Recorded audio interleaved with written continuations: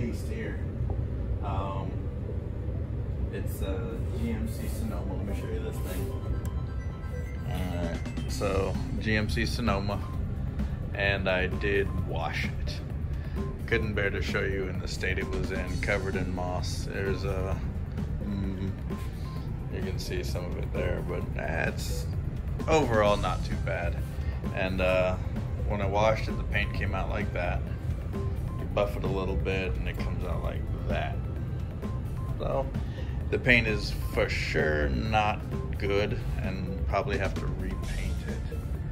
But, you know, it's something that can do. It's something that can do. Now, there are a ton of little bitty things that are just wrong.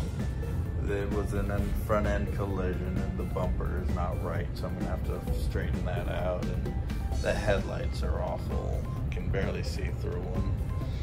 The paint is, as you can see, atrocious, and that hood is dented in pretty well. Maybe from the accident, maybe from the Chevy sticking.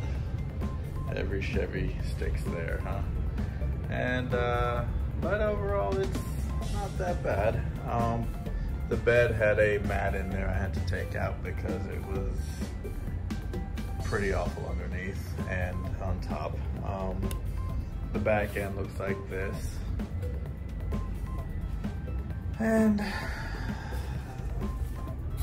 looks like the bumper is also tweaked a little bit, and those taillights have to go. So whole bunch of little things, but that's got a sliding glass window, and that part isn't bad. Underneath is okay. This door is fantastic. It shuts well. The passenger side needs bushings, but I was gifted some bushings by the previous owner, thank you. And it probably can't smell it over this, but there's a problem with just a smell, like water's been getting in here, so gonna have to solve that one. Okay, it is just that has to be done. Okay, let's see if we can get back to this here. Put y'all back. Okay, so why is Sonoma? Why another General Motors product after I went to BMW and did so well with that? Well, that BMW was fantastic. I loved it. It was great. And it was a really decent car. Oddly enough, I got that BMW for the exact same purchase price as I got this car. And the BMW did not take a lot of money to get really good. 600 bucks. This thing was money well spent. I'll tell you, it turns on, it can drive. That's about all it does well.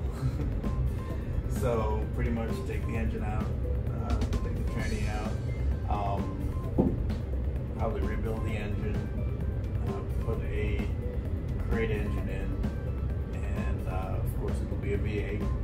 I haven't quite decided, but I think I'm going to go back to the small block Chevy because it's a touch cheaper than the LS, and I know it better, so that's what I'll probably do. But hey, it's a start.